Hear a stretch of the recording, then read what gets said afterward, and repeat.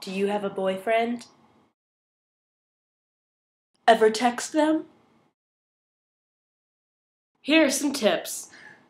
When you're talking to people, you can see what they mean in their face. And on the phone, it's just words, and you don't know what to do with it sometimes.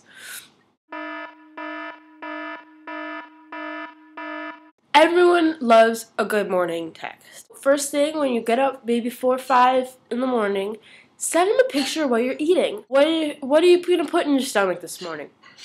At least 5 times a day. Ask him if he thinks you're beautiful. They love answering a question, the same question, I'm telling you. You can go to the website on the internet and you put in the number you want to text, and then you put in a number that's a fake number, they won't know it's you. So what you do is you send, like, I'm gonna kill you tonight. You don't know me, but I sure know you. Nice shirt. That was a wink emoticon. If you know they're going to be sleeping, that's when you send them a picture of your face. Boys love to help with decisions. They like to make decisions. They like to be the ones that are in control. So if you're in a grocery store and you're looking at cereals, be sure to ask him about every cereal and see which one he wants. Sometimes a boy might think that he should wait. He should wait before he answers. No.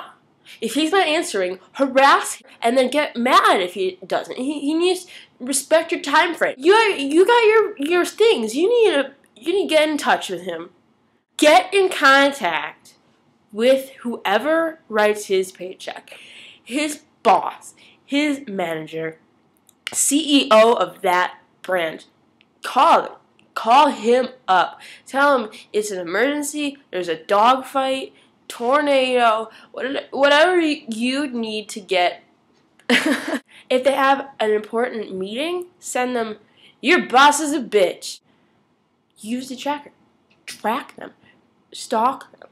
You don't have to confront them. You figure it out on your own. Be your own answer. Be a detective.